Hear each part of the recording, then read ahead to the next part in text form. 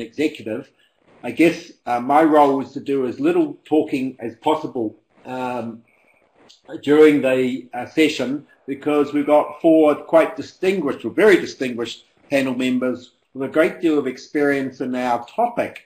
The topic of today's webinar is the story of open university in Europe and the world. I think what I will do is, rather than introduce the panel members myself reading out their bios, which can always be a bit embarrassing for the participants or the panel members, it might be just a little bit more authentic if I let you introduce yourselves. We have Liz, we have Joseph, we have Sarah and Antonio, and I think we might just follow the videos panel that I've got in order. So Liz, that puts you number one on what I'm seeing. If I could hand over the microphone for you just to briefly introduce yourself, and then we will take it from there. Perhaps in introducing yourself, you might just want to give a little bit of your background in terms of the role you play currently and your previous experience, particularly if it's relevant to working in an open university. Okay, sorry, Mark, who did you say first? Me?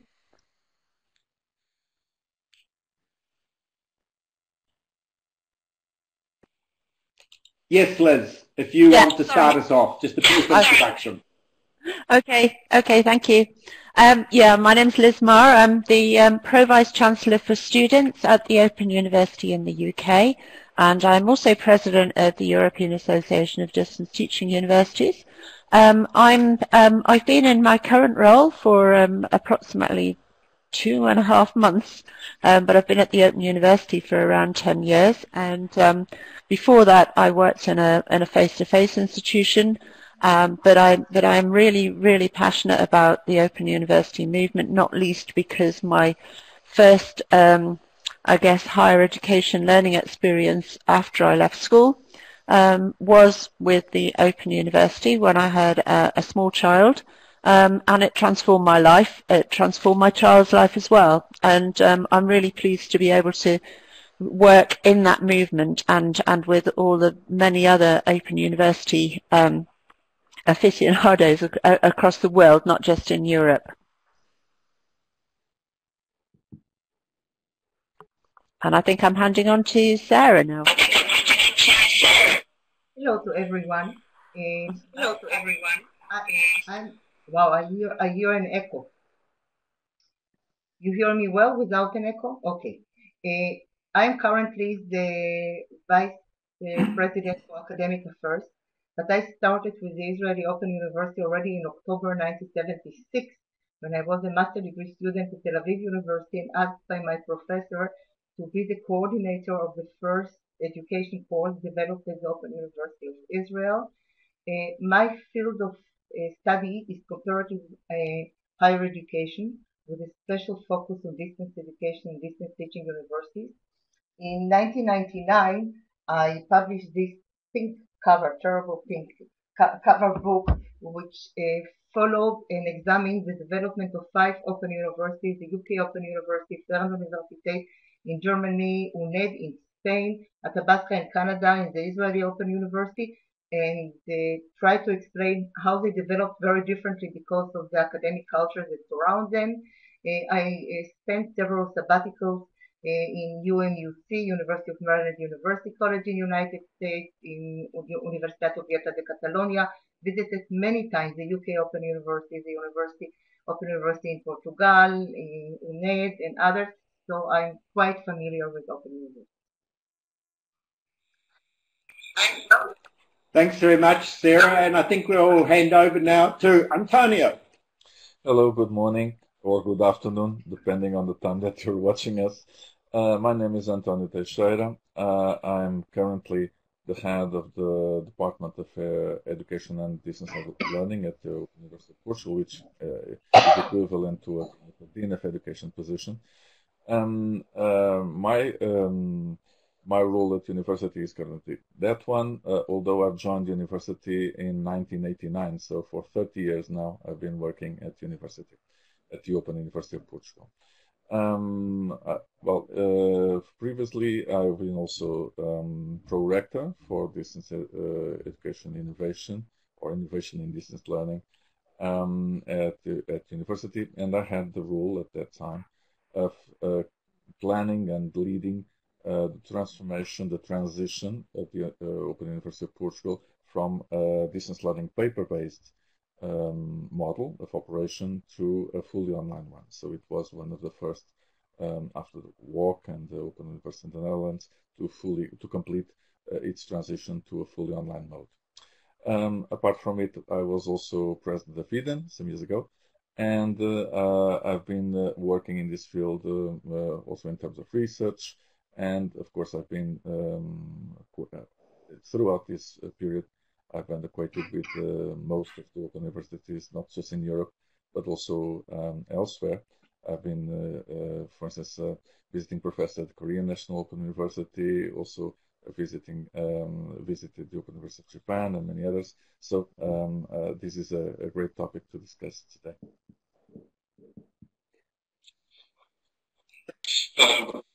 Thank you, Antonio, and that leaves you, Joseph, to... Okay, thank you very much. Hi, everyone. Okay, my name is Josep Duart. I'm professor nowadays at the Open University of Catalonia in Barcelona.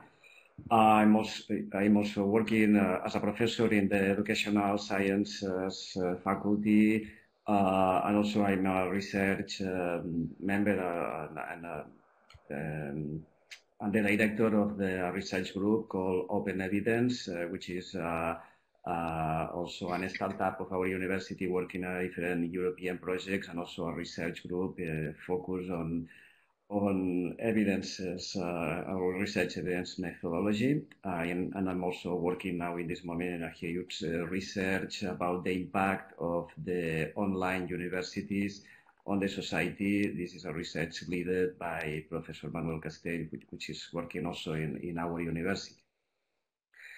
I'm also a vice president of research in EDEN, and also editor-in-chief, co-editor-in-chief with other 3 editors of the International Journal of Educational Technology and Higher Education. And from the past, I've been working here in this university, at Open University in Catalonia, almost of the beginning. I'm working here for 23 years. I used to be a director of the UNESCO e-learning UNESCO chair. I was a founder director in 2002 of this e-learning UNESCO chair. And also I've been a vice president of continuous education and postgraduate studies at my university for 7 years during 2006 to 2013.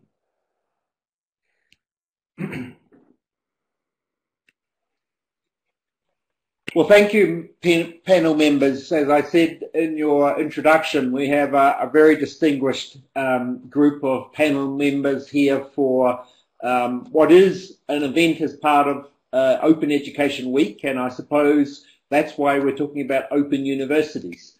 And what we're going to do is just have a conversation around 2 or 3 questions, depending on how much time we have. We have around about 30 participants, it seems, that have gathered. So please feel free, participants, to add any additional questions you might have or follow-up comments into the chat box, and I'll endeavour to ensure that we bring those back. And likewise, panel members, you may wish to respond to those questions whilst one of the other panel members is talking. Probably without any further ado, I just want to introduce the first question. This might seem self-evident, but I think it's important for us, given that definitions change and evolve, and universities have certainly evolved over time, to just reflect on what makes the Open University really unique from other universities, particularly as it stands now. So I'm going to follow the same order, but we'll reverse that order when it comes to the second question. So, Liz, you're not having to be the first person to have to respond. And similarly, panel members, feel free to raise your hand if you would like to rejoin the conversation so we have genuine discussion here.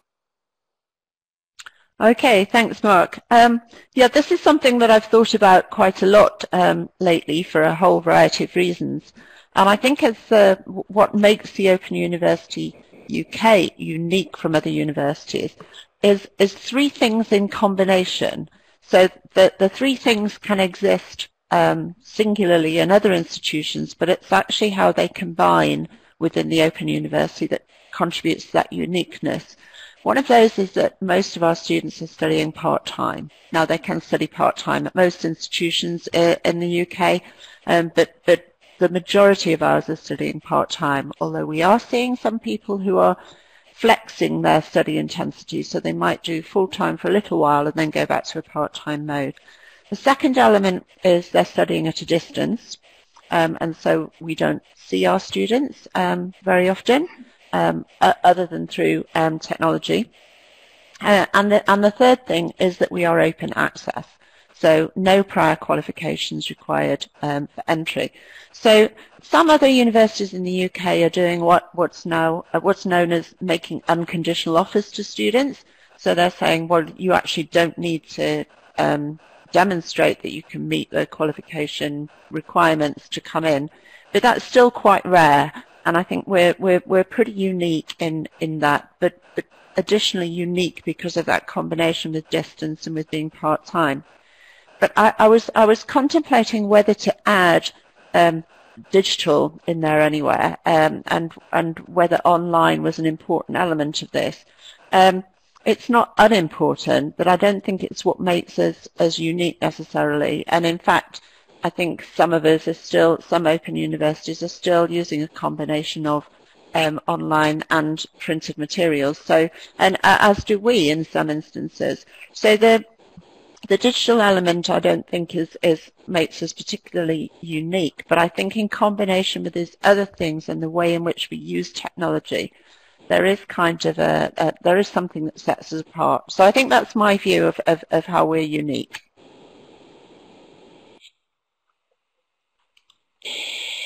Thanks very much, Liz. That's interesting, that last comment in particular around where online fits into this, and other panel members may have a thought. If we just follow with Sarah, and we'll, in this round, stick to the standard sequence we had, and then we'll change. Yes, in the book I have mentioned before that I published in 1999, I have a special chapter dealing with 8 unique features of open universities, but I will mention here only 4 main ones. First of all, obviously, democratization of higher education. Open access. Right now, there are around 60 higher distance teaching universities worldwide, but very few adopted an open access policy. UK Open University, also Athabasca, also Israel. And in this sense, it was a revolution of higher education. When the Open University in Britain, I know, was established in 1969, only 8% of the relevant age cohort participated in higher education. In Israel, it was a case of 12%. And right now in the OECD countries, it fluctuates between 50 to 80%. So definitely the open universities that were established in the 70s, there were some that were established before, but the huge number were established in the 70s. They really added to the democratization of higher education.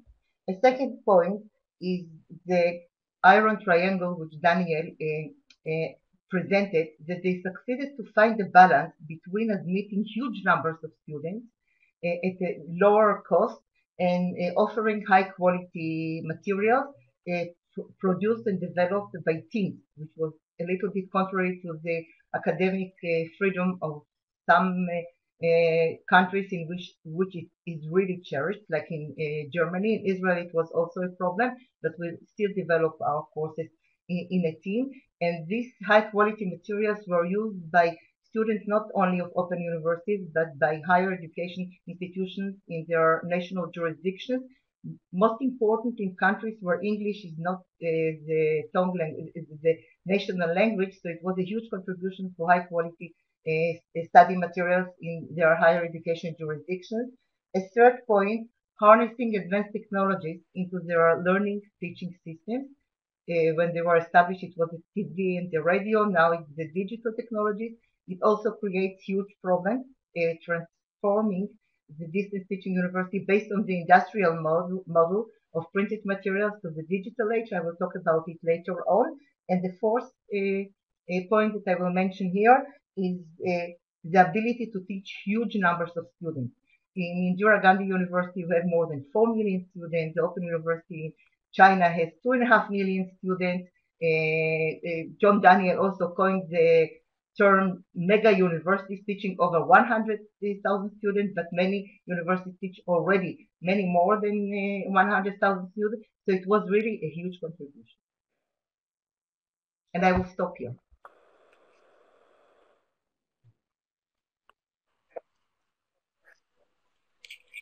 Thank you very much, Sarah. So 4 very interesting dimensions to what perhaps makes the Open University unique.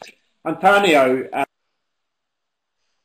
Okay, thank you, Mark. Well, actually, several of the points that I would make have already been made by Liz and Sarah. If I can, in a way, reply to the question in a broader sense, I would say that what makes the Open University unique are a combination of their mission, their vision, their strategy, and their experience.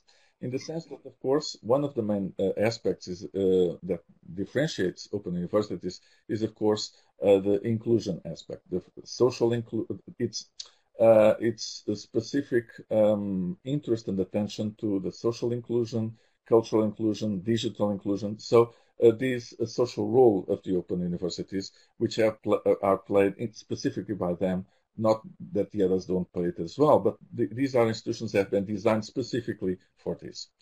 Another important aspect related to this is the attention to social groups at risk, being, of course, people with special educational needs, being incarcerated students, whatever, migrants. Well, another important aspect as well deals with the commitment to educational innovation, as Sarah has already pointed out. These universities have been designed as innovative institutions and still are driven by the need to innovate the educational process. Related to that is, of course, an important factor, which is the fact that these institutions, although designed differently from traditional universities or higher education institutions, they're specifically designed to be flexible themselves. So they are much more flexible than other universities and are much more prone to transform and to reshape as technology, pedagogy, or other important aspects evolve in terms of the scientific community and, of course, university education. Another also important aspect deals with internationalization. The open universities have been the first institutions that actually have committed to internationalize and to achieve a global outreach. And this is something that most of the open universities have, a great experience of internationalization and multicultural education, which is important and should also, in a sense, makes part of this uniqueness of these institutions. Of course, Sarah has given some figures which are important. I would just say that, for instance, the Open University of Portugal is responsible for over 90% of the total number of degrees and student population involved in formal education. So this gives you an example also of the in terms of online provision. So this refers also to the importance of these institutions as drivers of the field, especially in new areas of development, as it is still digital education and online education. I will stop here and give the floor to Josep. Not just mentioning once again the aspect, the critical aspect of the research element as well. Open universities have committed throughout the years to research in educational innovation, and this is also an important asset that they have. Well, back to you, Joseph. So thanks very much, Antonio. Just to pull out a couple of points that you've built on from our previous panel members, I think that importance that you mentioned of flexibility and internationalization, which is something that is quite different from globalization. And then your last comment about contributing to the research, being shapers and makers of the research, not just consumers of that research. I'm just making the job harder for you now, Joseph. So I'll have... Is it my turn? Okay. Some of the things, of course, are already said by other of the panelists. Okay, but I have 3 points in order to explain my point of view about these unique things about open universities, no? In particular with the experience in my university. The first point to me, a very important one, is that the online universities have usually a clear educational model. I think this is very important from the pedagogical point of view and also the educational point of view. And I think it's something, from my point of view also, something very different, for instance, at the face-to-face or traditional universities, where the professors have sometimes their own model, particular model, and each faculty have different models. Maybe I think in the open universities, maybe it's because we have to think about the uses of technology online, etc., that it's very important to define a kind of educational model, sometimes more centered on the students or in the teaching and learning process, etc. But I think it's important to have this educational approach. This is the first point for me.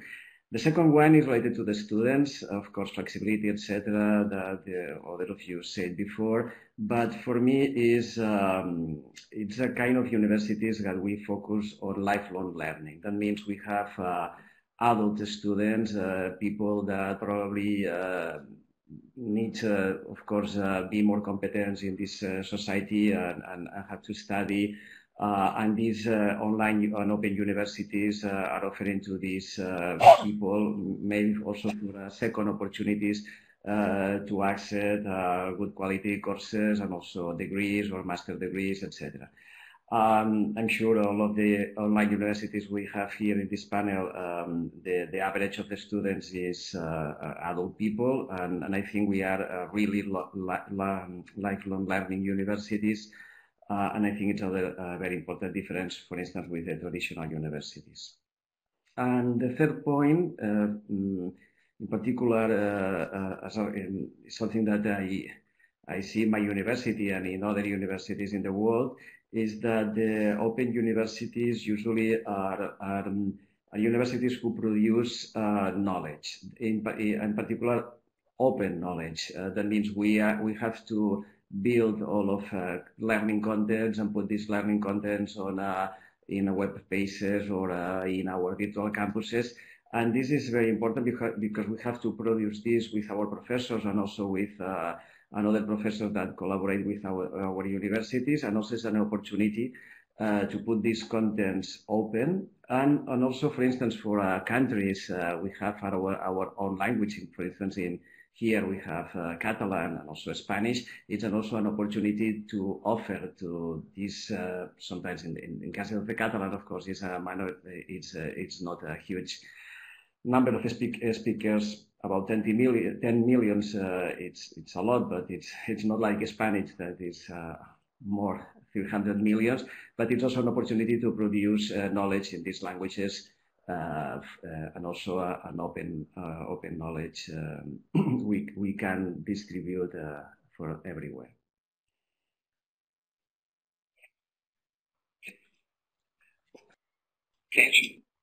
Well, thank you very much. Some very interesting comments there. And I think the last point there, Joseph, that you made about the importance of not only producing but being a champion of open knowledge, open access, is something that that resonated with me, and I know in your own work personally. I think we've got a few questions that have been going on in the back channel. I invite the panel members maybe just to respond, as I know some of you have, to those specific questions. At this point, I'm just going to go on to our second question, and then we'll take some questions from the chat box. But our second question really follows up neatly, I think, on having described the unique features of the open university. I'm using that as a singular, but obviously it covers all sorts of different variations. We're living in changing and uncertain times, so I'm very interested to hear what particular challenges the open universities have faced in those recent times.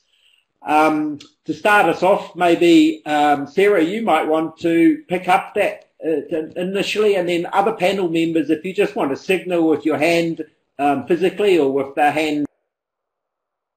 Okay. There are many challenges, but again, I will only mention 4 major ones. First of all, I think that all open universities that were established mainly in the 70s, not like the Universitat Obierta de Catalonia, that was established immediately like an online university, are experiencing what I call an identity crisis.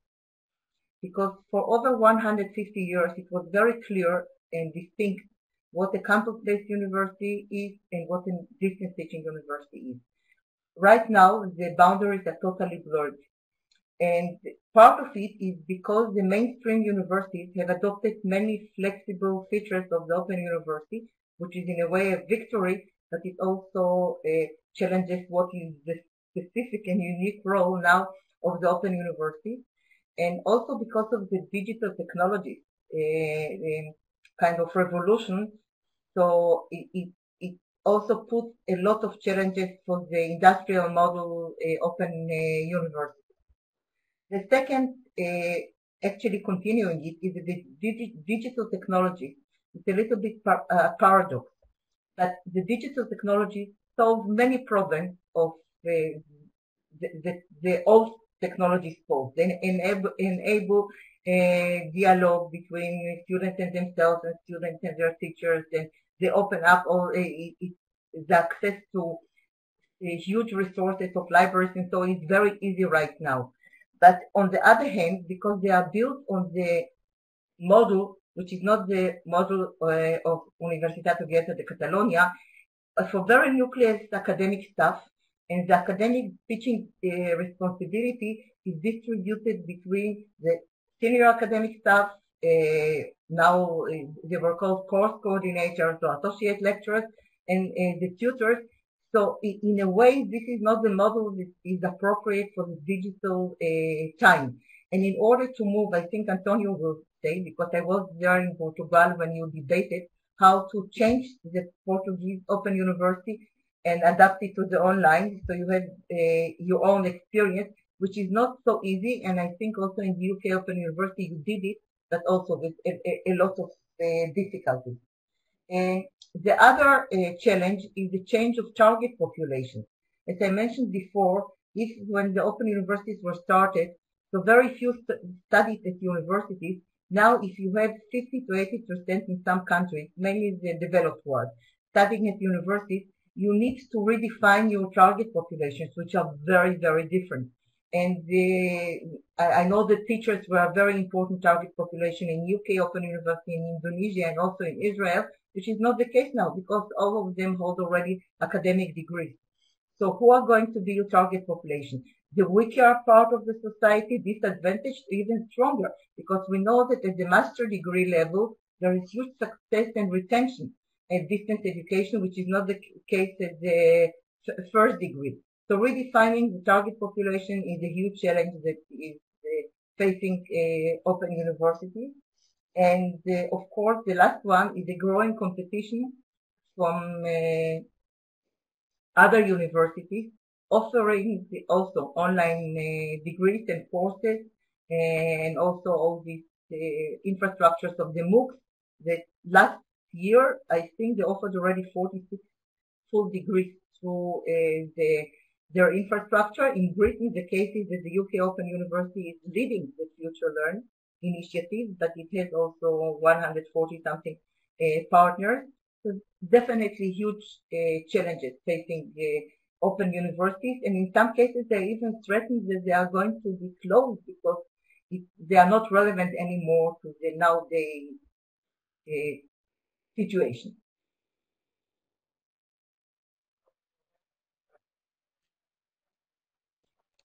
So that's certainly quite a challenge, the point last there about the real identity or future of the Open University. Does anyone on the panel want to pick that up in particular? Okay, thank you, Mark, and thank you, Sarah, for also mentioning our own experience in Portugal about the transition from the the industrial model to a more online-based model regarding the open universities. Well, picking up on this question, I would say that, of course, clearly the open universities have been challenged in many ways, but I would mostly focus on in three dimensions. First of all, there is the dimension of competition, which has already been brought up by Sarah. So the open universities did not just saw all the other traditional universities picking up on their mission, while developing open education resources and practices, developing an impressive provision of MOOCs, for instance, sometimes not with the quality standards that should be desirable and the ones that actually open universities have set. Also, on the other hand, with, of course, this move to the digital arena, also because there is an important aspect to the open universities. In the old technological model, technologies were expensive and require important infrastructures that only specific dedicated institutions could have, the open universities.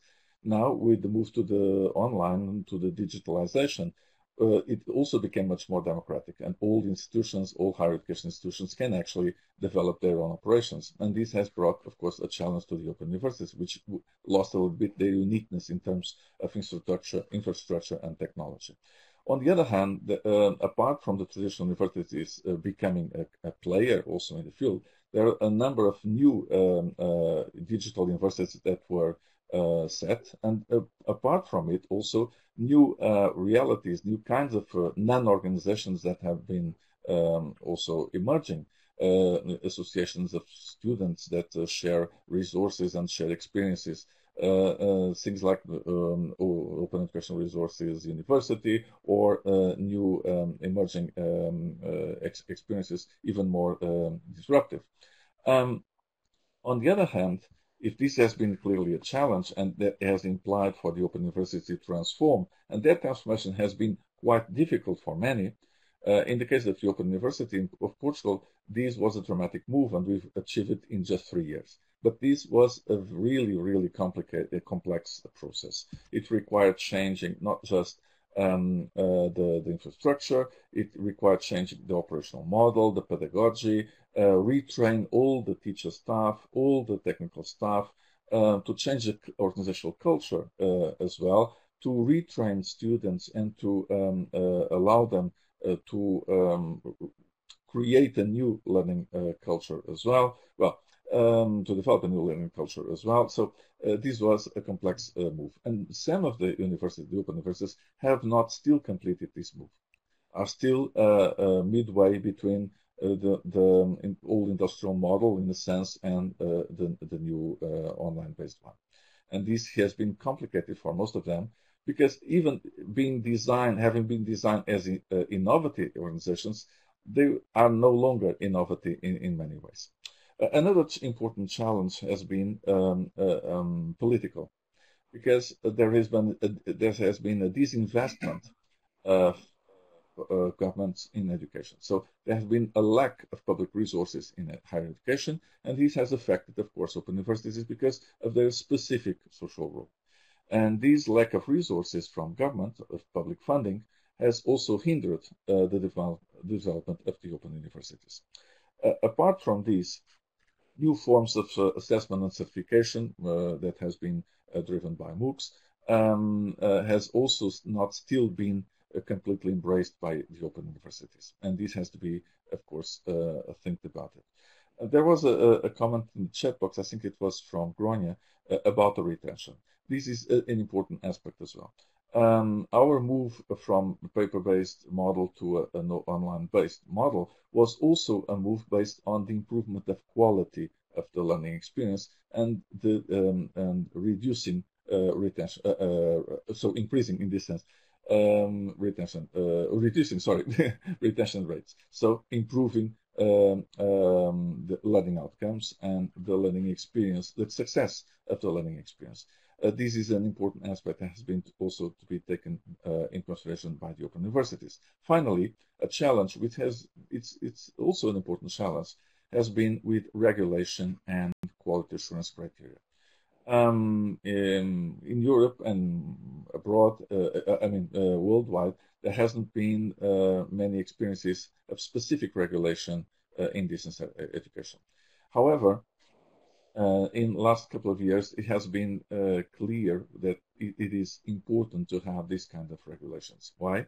Because it favors the development of the system in an integrated and organized and regulated way, and also in another sense, it allows to consolidate quality criteria that should be and quality standards that should be met.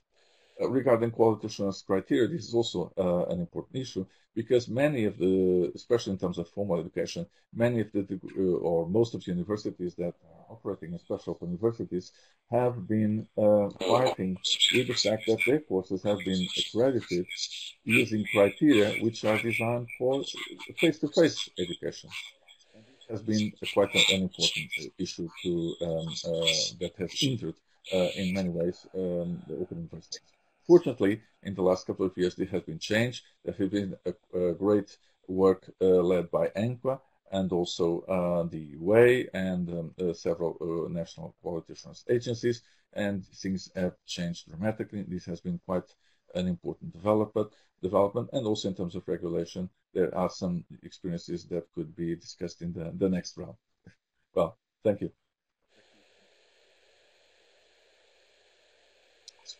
Thank you for a very comprehensive answer, Antonio. I know Liz has put a hand up. Joseph, we'll come to you last, but we'll give you the first opportunity to come in on the next question. So, Liz, I know you wanted to pick up particularly on the funding factor. Thanks, Mark.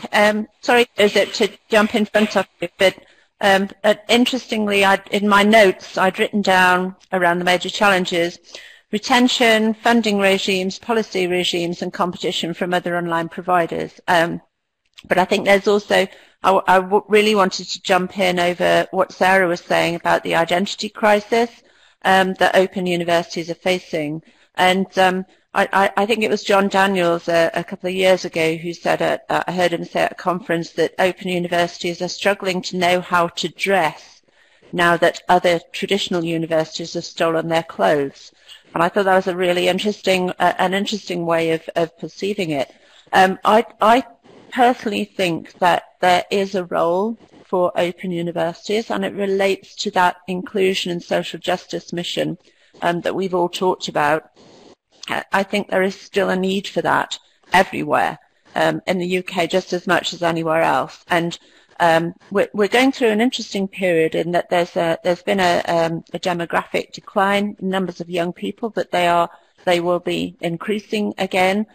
So there was a question about, are there going to be adults who want our courses? But actually, yes, there is going to be more of a crisis in the future in terms of the numbers of people wanting and needing to access higher education.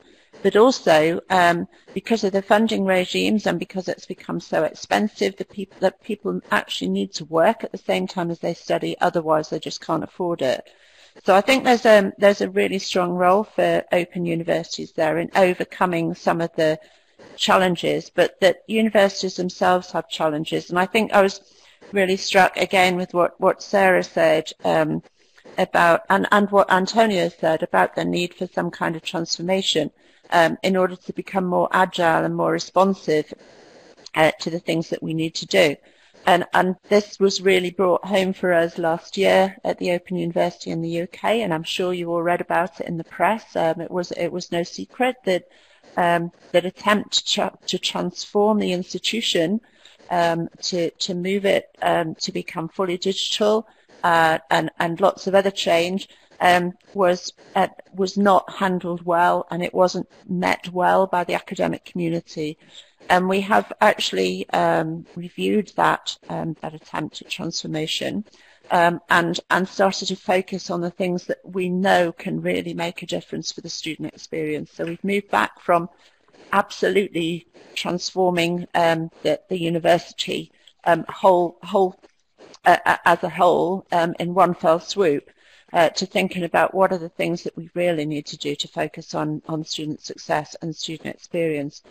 But that brings me onto also the issue of the political and the disinvestment. So as most people will know, Open University UK used to offer modular study, purely modular study, so people could come and study whatever module they wanted. It was affordable, and we didn't have to charge too high fees because of the money that we got directly from government. In 2012 in England, that changed completely, so that we were forced to increase our fees, and students could only get loans for full qualifications, and only if they were studying at a minimum of 25% study intensity. So we were forced to change what we had to do in order to fit in that kind of ideological environment that says that all higher education should be delivered as full qualifications, and that's how universities should be assessed. And we've always really struggled in the UK to meet the funding body requirements because they're structured around what a traditional university does. It's 18-year-old students studying full-time in face-to-face, and every policy, every measure, everything that's put in place to assess us is focused on that model. So that's a real challenge for us. And I think the biggest challenge lies in retention, and I think we've all talked about that. I did a little bit of work with a colleague a year ago to look at retention in open universities. It's actually very difficult to make comparisons because all the funding regimes are different and people operate in different ways. But I think that we all have a challenge around retention, and when we start to be measured against the traditional sector in terms of, success means you must acquire a full degree, then we really struggle because many of our students are not doing it for that reason. They're doing it for other reasons. It could be that they just want a bit of learning at a particular time. So changing the narrative around success is something that we really need to address if we're going to make some impact there, particularly on policy. And if I had a euro, I'll say, rather than a pound, for every time I've reminded government ministers and government officials of the need to remember adults and part-time learners, I could probably retire by now, but unfortunately it hasn't yet made any difference. But I think those are just some of the things that I could go on for hours, but I'm not going to. I'm going to let Joseph get in his.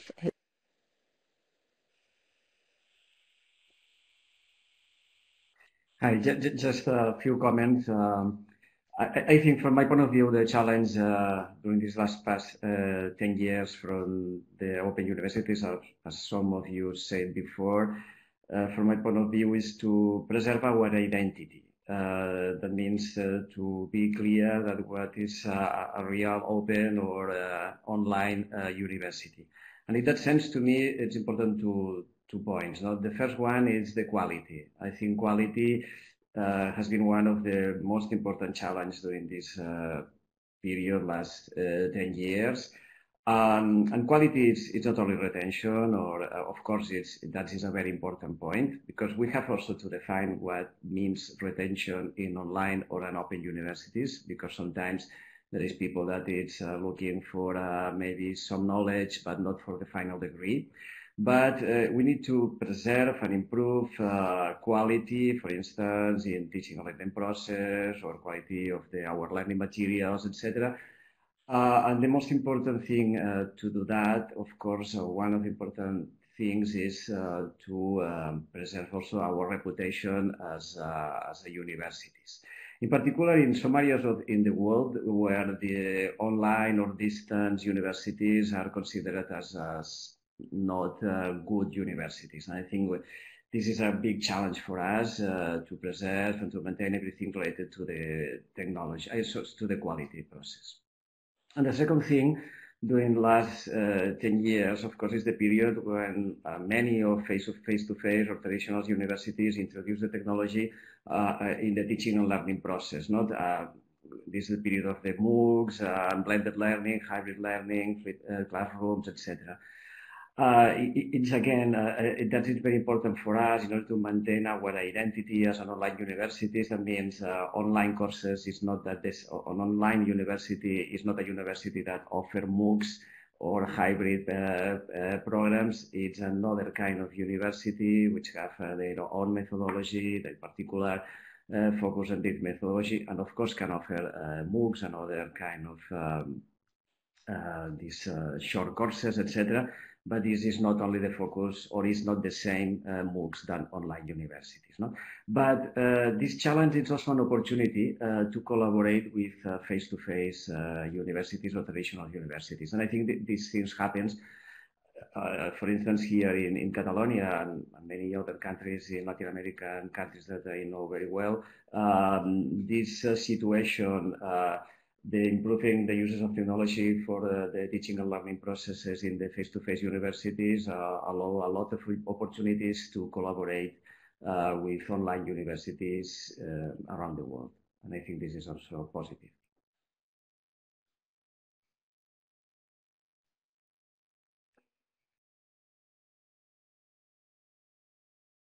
A few comments. Well, thank you. Some very interesting perspectives there on the challenges. I think all I can say is that there are a multitude of fronts that open universities are battling in many respects, from identity to the issue of funding to the quality perception and so forth. So I suppose we might just take a moment to reflect on any other follow-up comments or any comments that have come through the chat box. Are there any of the panel members that want to just come back with an additional comment or rejoiner?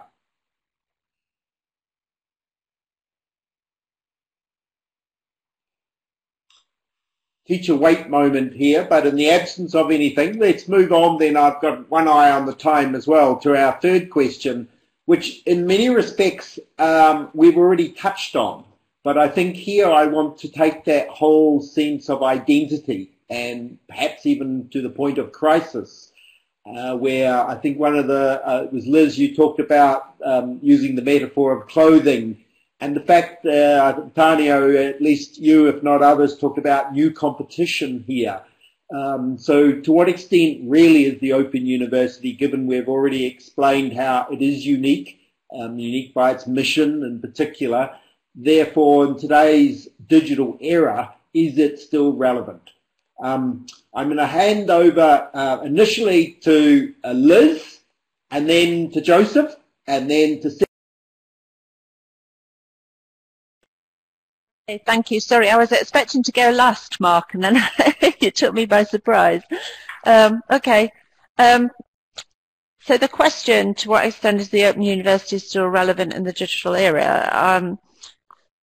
I think it's as relevant as ever, but, and I think I was trying to make this point earlier, that being digital in and of itself isn't the crucial factor. So we have there's loads of fantastic stuff going on in digital worlds. There's some brilliant stuff being done online. We've got some really superb initiatives, things like online laboratories and digital microscopes and all kinds of exciting things. And one of the things that I've been working on is some of you may have heard of it, as a Student Hub Live, where we've been live webcasting to students to help them feel like part of a community. A community of learners, using technologies in new ways to engage students. And of course there's loads of stuff around AI and what could be done there. But I think for me digital is just another way of dealing with distance. I can't remember who it was said this, but I heard somebody talk about technology-enabled learning is a bit like saying a fork is technology-enabled eating, which is quite an interesting way of thinking about it. But digital technologies don't, in and of themselves, resolve the issues of social justice. They don't, in and of themselves, transform lives. They don't give access to those previously excluded, but they can help. So I did put in the chat a little earlier that we have around 1,700 students who are in prison. I was fortunate enough to go and award degrees to 3 of those prisoners a couple of weeks ago. It was a really genuinely moving experience for me, and it made me appreciate what we do and why we do it. But the technology isn't actually very useful in that space. Because that one of the students was telling me that they'd had a lockdown due to a security breach, and because they couldn't find out which particular student had breached the security, they closed access for all of the students.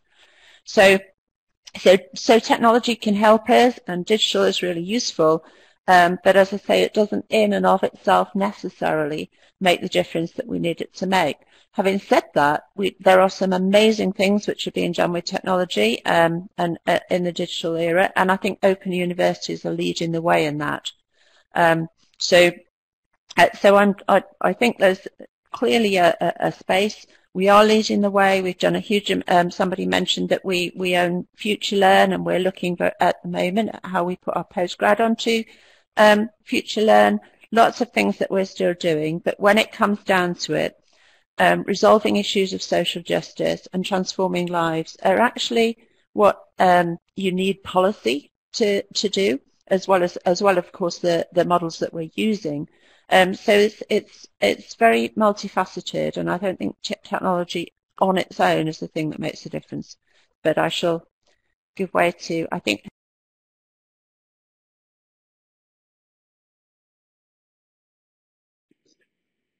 Who is next, Mark? I'm the. Okay. Thank you very much.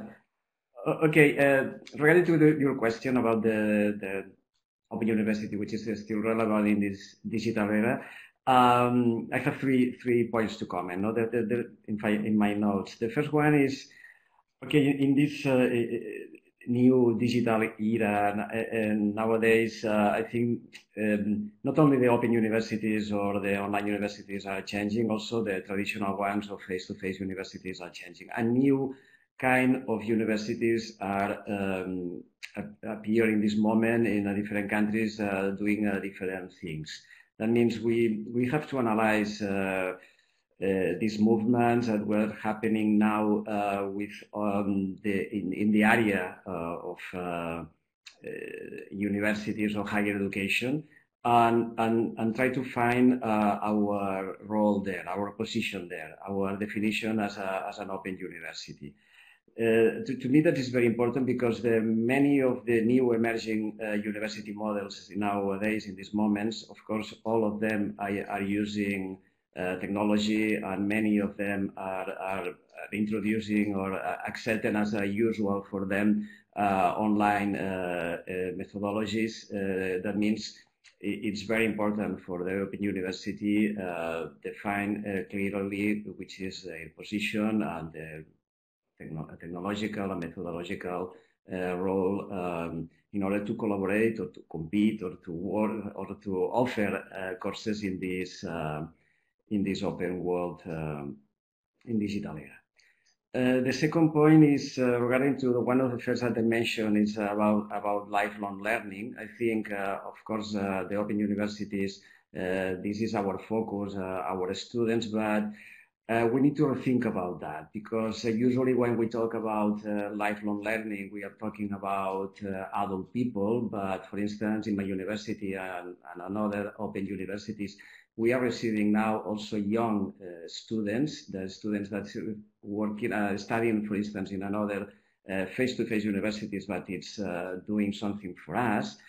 And to me, we need to think about the possibility to flexibilize more the curricula of our courses and our degrees. I think that is very important in this new digital era, it's not only think about traditional masters and degrees, etc., or traditional courses.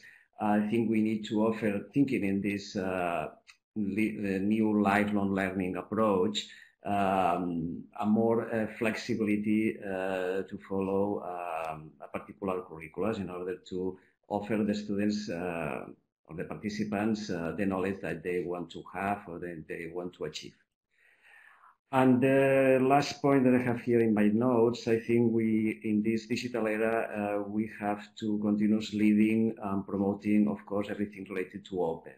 I think this is something that we did and we continue doing nowadays, and I think it's very important to preserve that. And as I mentioned at the beginning, also producing knowledge, sharing this knowledge, putting this knowledge open, and also it's something that is very clear with my previous point about the flexible curricula. Okay, this is the three things that I want to share with you.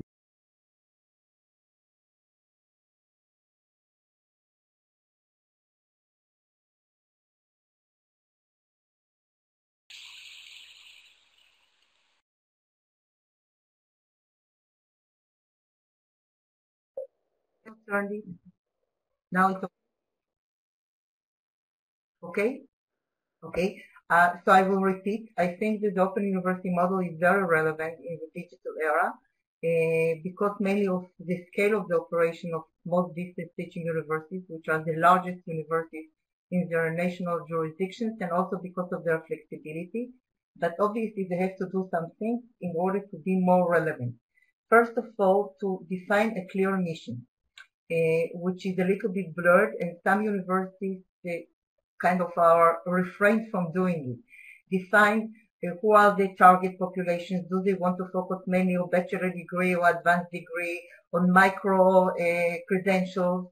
Do they want to be more international in their scope of operation? With whom do they want to collaborate? With whom they are competing? So it's a huge frame that they have to decide, and many universities refrain from doing it. Distance teaching universities currently. The second point, which is very important, is to keep their reputation, because distance education for many years, and also currently even in some places, has a bad reputation. It's a lower level higher education. The UK Open University, I think, was the only one that for several years appeared in the Shanghai ranking table as one of the 500 leading research universities. Very important to strengthen the status of open universities in order to keep their reputation strong in their countries and also worldwide, and it's not an easy thing to do. MOOCs and OER, yesterday I listened to the webinar, many talked about the MOOCs and webinars and the OER.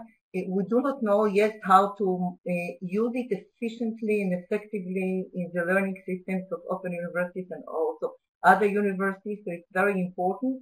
And now I saw that the trend is to offer full degrees, which is going to increase, I think, in the future. And of course, collaboration. This is a very important thing. If at the beginning for most open universities, it was very important when I wrote the book to say that they are stand-alone universities. They are autonomous, they do not need anyone, they are stand-alone universities. Now collaboration is the name of the game. We have to collaborate with other higher education institutions and also with the corporate and with the work places. So it's very important to frame the collaboration for kind of the future collaborative ventures that each university wants to enhance. And the last point that I want to emphasize, I published a few months ago an article which is called E-Teaching as a Prerequisite for E-Learning. If it's too much taken for granted that we live in the digital era and we know exactly how to study and how to teach through this media. Most students, even those that were born with the computers in their hands and laptops and all these things, do not know how to study through the digital devices, and teachers as well. They cannot use it effectively if they will not get very strong support mechanisms for doing so. So it's very important for open universities to provide support systems for both students and teachers in order to use most efficiently and effectively the digital technology. And here I will stop.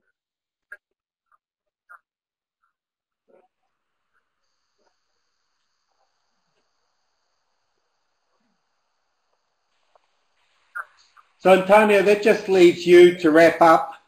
Just relatively briefly, just mindful of the time. Well, thank you, Mark. I'll try to be as brief as possible. So, building up from what has already been said, I would say that, of course, if the success story of our transition from the industrial model to the online-based model was collaboration, as Sarah has pointed out, collaboration has also to be the key word in the future, not just among the open universities themselves, but with the other higher education institutions as well. However, we have to look at it from a different perspective.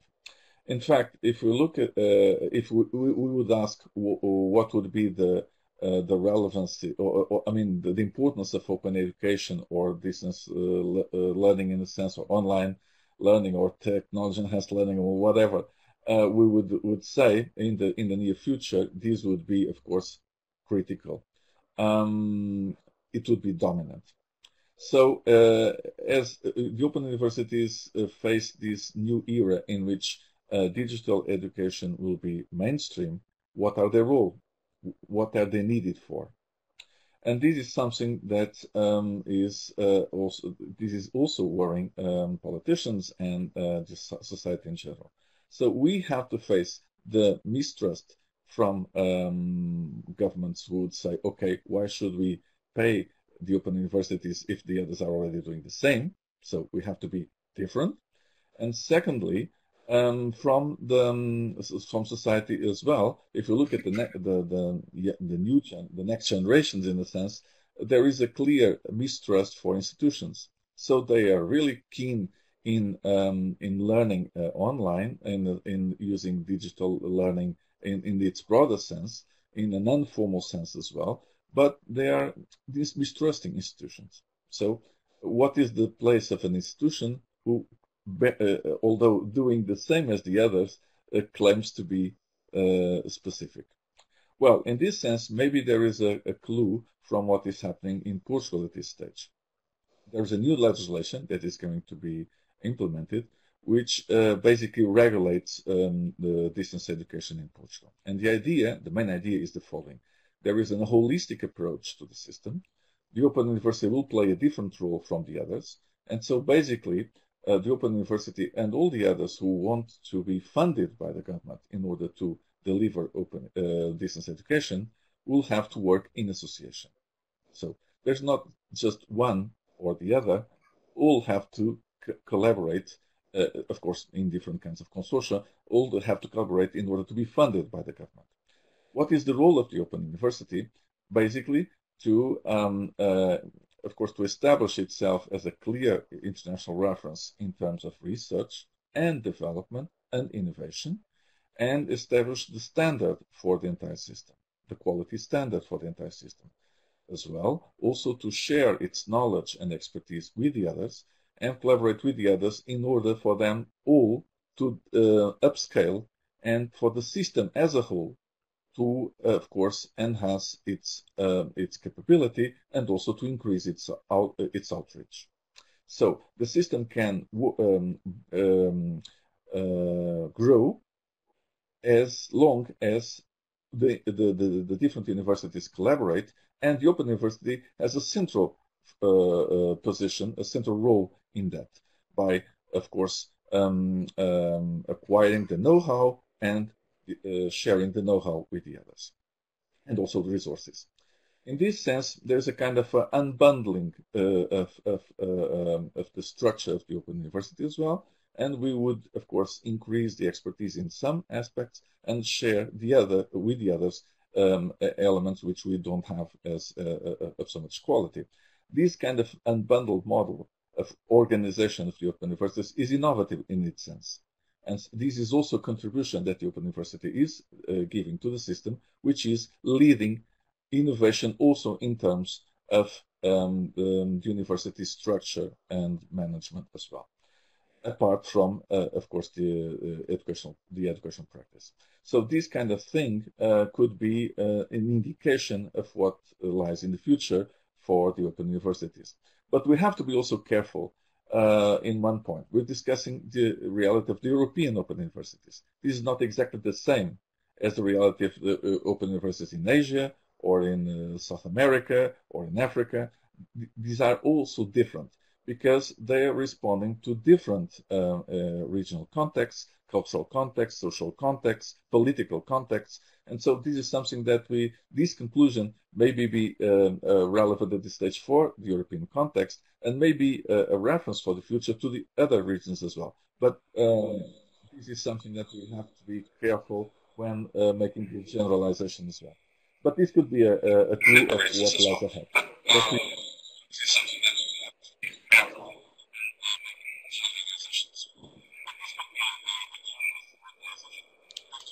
Well, thank you. I think that very last point's a great way for us just to kind of bring things to a close with an eye on the time. And if I could just draw on the danger of generalizing about the Open University, because in parts of the developing world in particular, they are much more in transition from a traditional pack and post model, as it's sometimes described.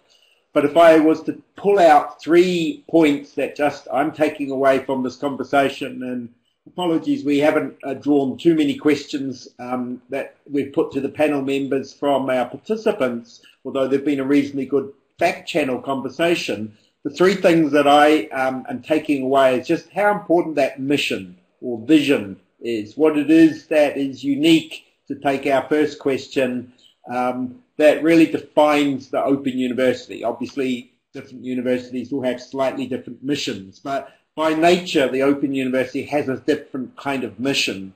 And Joseph, I think you were the person in particular, but it really ran through all of the panel members' feedback around the importance of then the focus on lifelong learning or adult learning, as you talk about part-time, but this sense of taking a much more holistic view of the learning experience. And of course, the unique nature of the learners themselves and where they come from as distinct from perhaps school leavers and campus-based education, although that in itself is a dangerous generalization. And then perhaps most importantly that I'm just taking from this conversation is that important role that social justice has. And Liz, you made a great point that we can't, I remember a book from one of my mentors many, many years ago who said that education can't make jobs. Well, education can't fix society. It's part of the fix, but we can't expect it to really solve overnight and on its own the deep structural inequities that we have within not just our societies, but humanity at large. So clearly open universities play an important role, but they have to be connected, and that's probably a 4th point, to policy, to politicians, to practice obviously as well. But on that note, I think what I'd like to do is just kind of thank you formally for your contribution. I know we've had a steady number of participants, between 30 and 40 during the whole session. That's always a good indication that people have stayed with us.